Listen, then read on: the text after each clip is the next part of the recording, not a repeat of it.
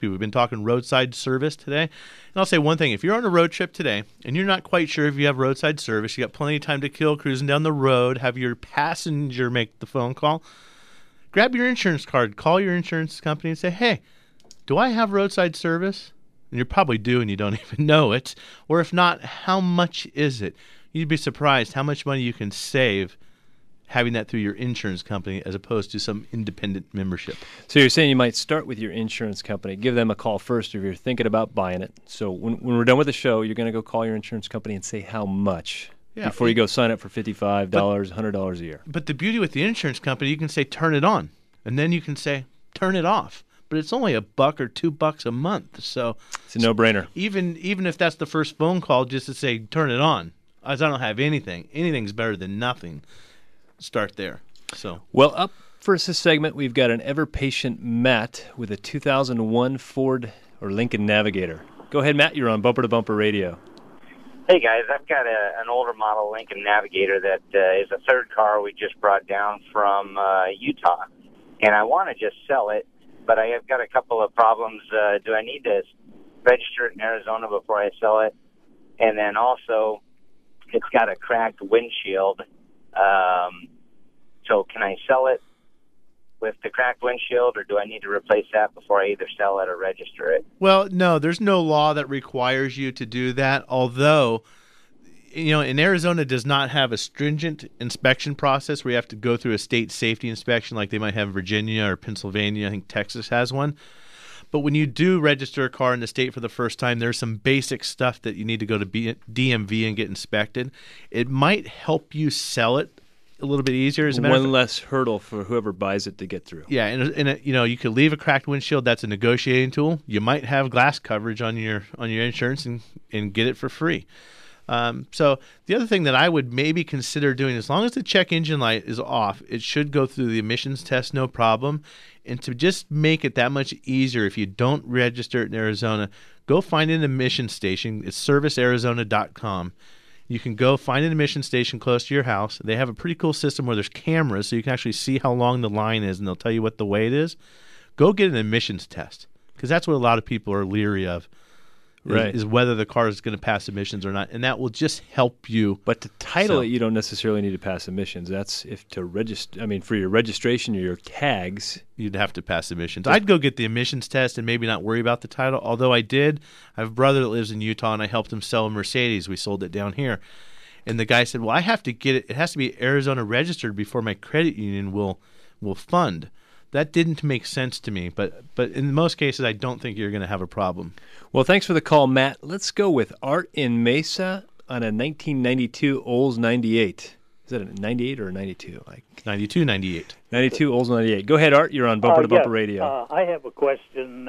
Had the oil change in that car a week or so ago, and then I find out that he put 5 quarts of oil in it, and I've been putting 4.5 quarts in it for 15 years, and it, of course, shows way over full. Is that going to harm this car if I drive it for another 1,000 miles before I change it? Chances are it won't harm anything, but it can be harmful over the long run to have too much oil in the car. So you've actually pulled the dipstick and checked the oil, right? Oh, yeah, definitely. Okay. Well, I would make a suggestion, and that would be to take it back to the shop that did the oil change and tell them that you want your oil level adjusted to the appropriate level. That's what I would do, because over time, the high oil level, there's ash in the oil that can harm catalytic converters. It can do a lot of damage, but on the short term, it's not going to do anything, but it's not a good idea either. Yeah, not necessarily damage, so you don't have to worry about that. 602-277-5827. 602-277-KTAR. Dave, just talking about the prior gentleman that called with the Navigator for sale. This weekend is a big weekend for two things. Moving. I think it's U-Haul's busiest weekend of the year. Moving and car buying. There's a lot going on. The new models are coming out. The 13s are going to be hitting pretty soon. So there's a lot of action in new and used cars. I cannot express to you how important it is that you have got to go get any used car you buy checked out from an independent party before you buy it. We had another disaster in the shop this weekend. The guy bought the car off a used car lot in Mesa a week ago. They had the check engine light circuit cut. Their car had 14 different safety-related codes in it, ABS problems. I mean, wires tucked and hidden. It was a disaster. You've got to protect yourself. Don't buy a used car sight unseen. And if you're buying a new car because you can afford one, get ready to defend yourself in the finance office. One of the things they're going to offer you in the finance office is an extended warranty. Do you buy one? Don't you buy one? There's a lot of different theory as far as is it good for you. In some cases, there is good extended warranty companies. More than not, I don't favor them because they're so cumbersome to work with, and they tie up the customer for a lot longer than it needs to be. Yeah, there's some good ones, and it's insurance, though. They're making money, or they wouldn't be doing it. Just be careful. And the other thing I will remind you, too, with 90% of those warranties, those aftermarket warranties that you can buy it for the same price or less later on, because you got to remember that warranty doesn't kick in for 3 years or 36,000 miles. Right. So as long as you buy it before the third year of the 36,000, you can pick those up cheap. Well, let's go with JR in Mesa on a 1999 Chevrolet Tahoe. Go ahead, JR. You're on Bumper to Bumper Radio. Hey guys, happy Saturday to you. Thank you. I was this is my mother's vehicle, and I've been working with her. She didn't have very much success with the local shop, and that might be a second question for you guys a little later. But it's pulling a code saying there's no activity with one of the O2 sensors. So what we've done so far is we've replaced the O2 sensor.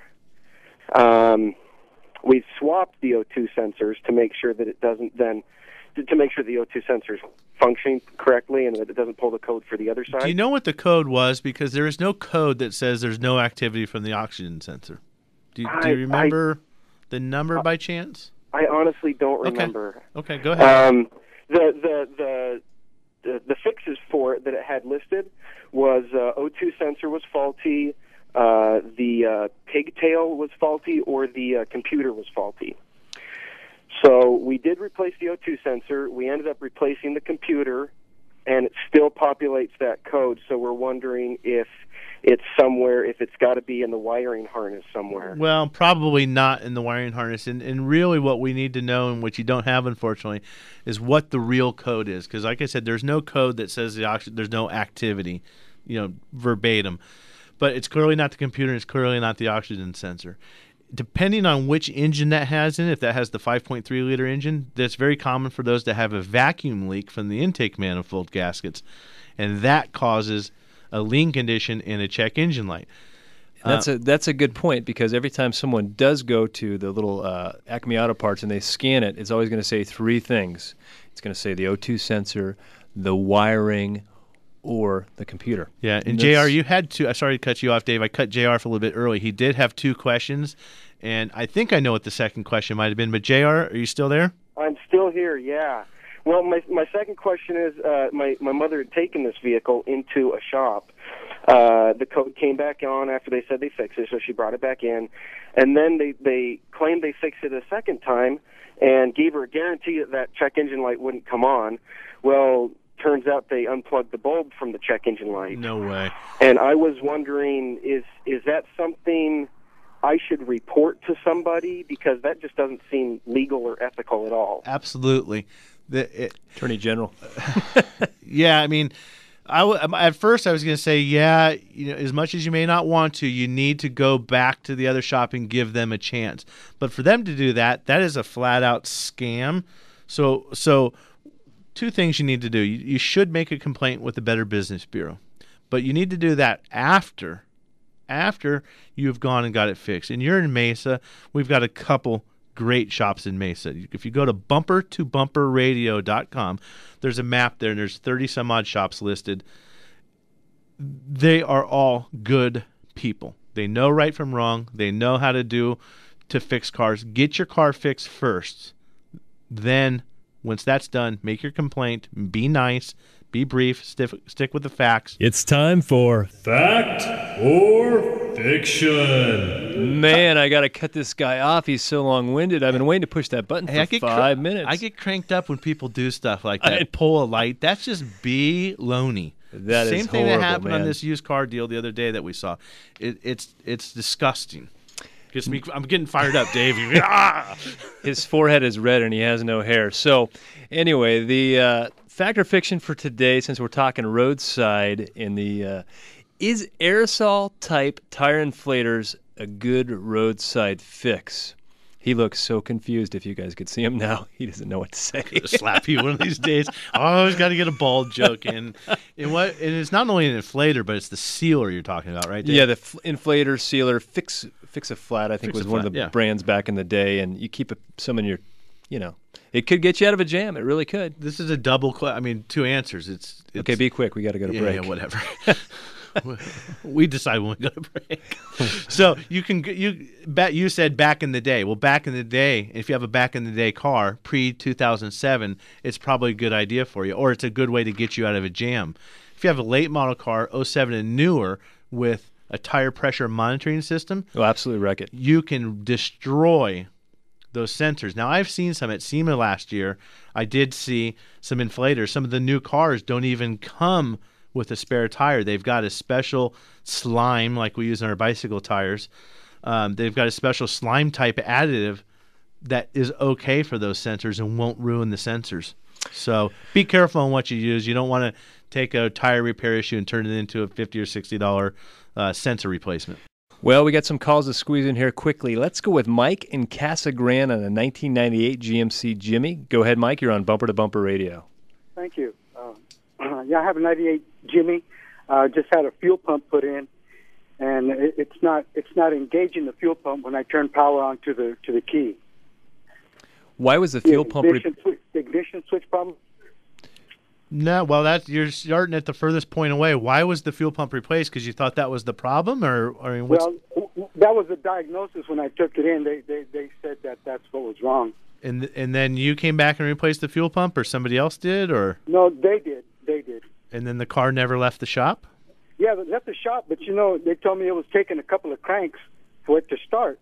And before I took it in, I would just put power, I wouldn't crank it, and I would just put power, and I could hear the fuel pump come on. Yeah, that initial little burst. It would whir, and when I turned the key off, I could hear the power pump turn off. I guess it would whir again to turn down or whatever, pressure down. Hey, Mike, you're not hearing that noise now. Is that why the question? Yeah, it's cranking great. It's cranking, but I'm not hearing the whirring of the fuel pump. Well, that's probably because it's got a new pump. So I'm not quite sure if you really have a problem or not. When those pumps get old, they get noisy, and when they're fresh and new, it's going to sound totally different. Let's go with get Rob you an email. in Tempe on a Silverado. Go ahead, Rob. You're on Bumper to Bumper Radio. Hello? Go for it, Rob. You're up. That's a V6, 96 Chevy Silverado. And what it's doing is it's like cranking over 3 or 4 times before it'll start. And it's been doing it for like a year now. I can't seem to solve it. I put new plugs, new wires, rotor cap. I took it into a shop a while back, and there was a code, and it solved the code. They put a new fuel pressure regulator on it. I got it home, and the code's gone and all, but it just seems to crank over 3 or 4 times before it starts. Longer than it used to? Much, yes. I would say this, because just like the last phone call, when you initially turn the key, you get that fuel pump will run and, and bring up the pressure. Maybe cycle the key twice, maybe 3 times before you actually bump the starter, and then see if it fires up real quick.